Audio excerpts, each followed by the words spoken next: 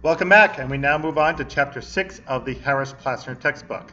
If you're in the school year schedule, then you are starting a new session with Chapter 6.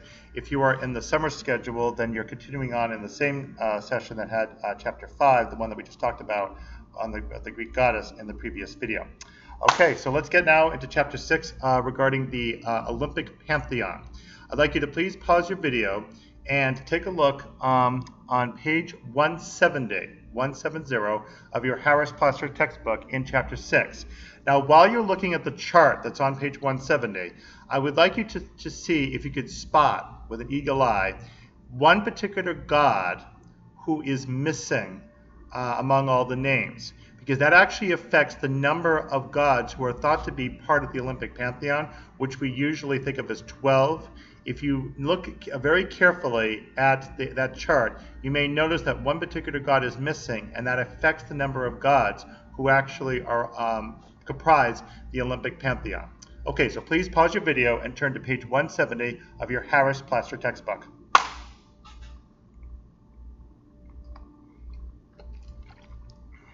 Okay, do you have page 170? Do you spot the missing god? Well, I'm being actually kind of mean to you. I'm playing a very cruel joke because he's up here on the board. That one, Dionysus. If you notice, Dionysus, interestingly, is missing from that chart, and that actually has important ramifications. We usually think of the Olympic pantheon, as we just said, as 12. Actually, it's 13, and the reason is that Dionysus is a later addition to the Olympic pantheon. So more on that coming up a little bit, but let's go to the chart as a whole so you can understand what's going on here. So as we talked about on the previous videos on Hesiod, the Olympic pantheon comes about because of their birth from the Titans. And the Titans are listed at the top of that chart on page 170. They themselves are the offspring of Gaia and Uranus from the first generation of gods after those original parthenogenic creations, darkness, night, love, and so forth, as described to us in Theogony of Hesiod. Okay, so you have the Titans. And then through their incestuous relationships, we end up with the first generation of the Olympic gods. So you've got the three brothers, Zeus, Poseidon, and Hades.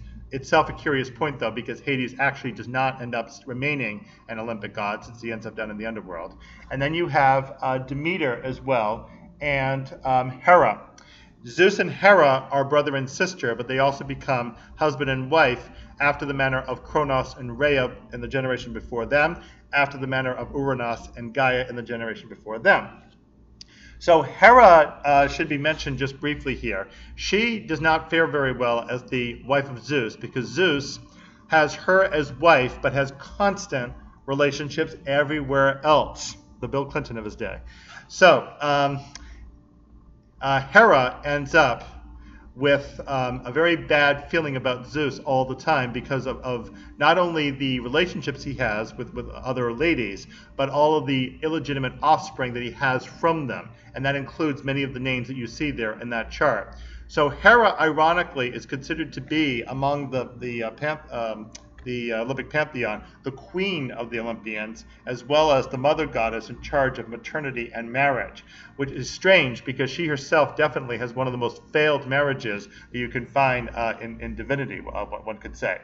Notice that Zeus and Hera themselves have a few offspring. You have Hephaestus, whom Hera actually produces by herself in anger at Zeus one day, and because he is produced by himself parthenogenically, Zeus hates him because he looks deformed and just throws him out of the Olympic palace's window for him to hurtle down to earth and land hard on the ground and break his foot and end up with a club foot. That's our god Hephaestus, the god of metallurgy, who thereafter is always lame, which demonstrates, incidentally, that the Olympic gods are not at all perfect. Even though they are divine and immortal, they still have a lot of human imperfections, including some physical ones, and definitely a great deal of emotional ones, mental ones, and family-related ones. It's just like the European monarchies, the kings and queens. Many of them were beset with incestuous relationships and inbreeding.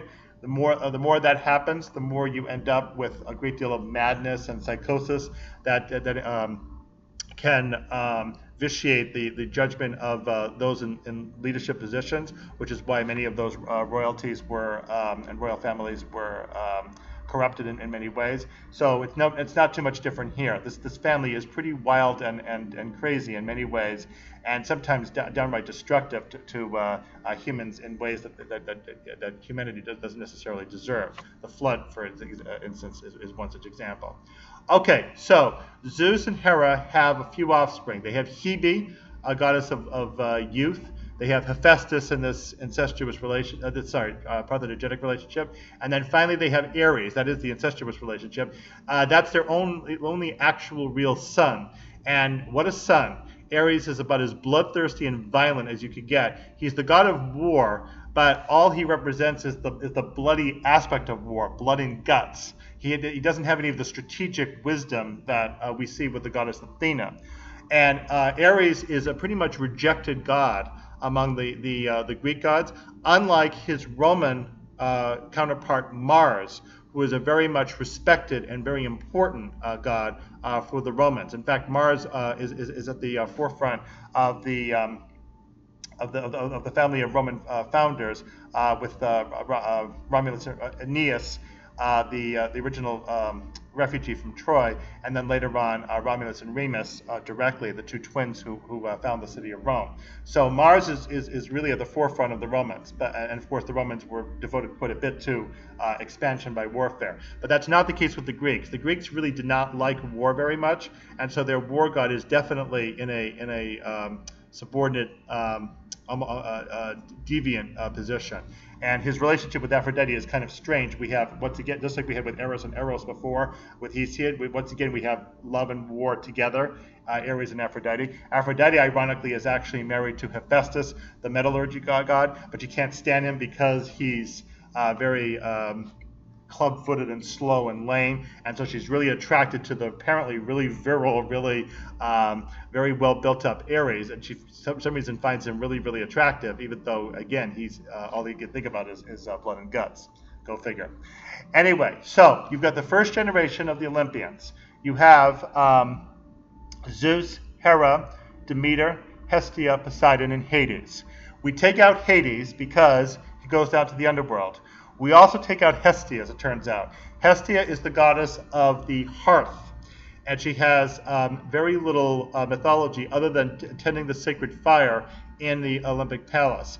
Eventually, with the advent of Dionysus, more on him in a little bit, she ends up getting shunted aside to make room for this much more attractive and ambitious god, Dionysus, one who definitely livens up Greek civilization a lot more than this very homely, rather excessively mundane figure of Hestia, who does nothing except tend the fireplace. So she's really out of it. So effectively, the ones who are the real Olympic gods in the first generation are Zeus, Hera, Demeter, and Poseidon, and that's really all for the first generation.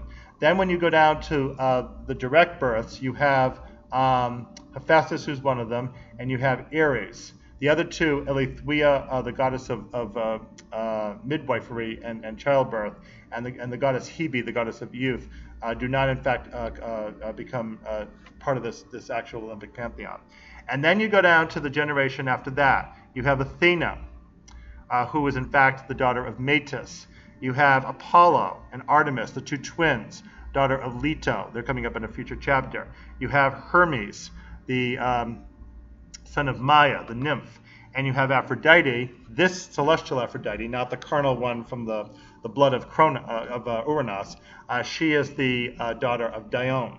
So again, notice these illegitimate relationships. There's a discussion question about this at the end. These illegitimate relationships that Zeus has, which allows him to populate the Olympic world around him, giving him lots of reach in many different aspects of immortal and mortal life, and also therefore a lot of power and influence.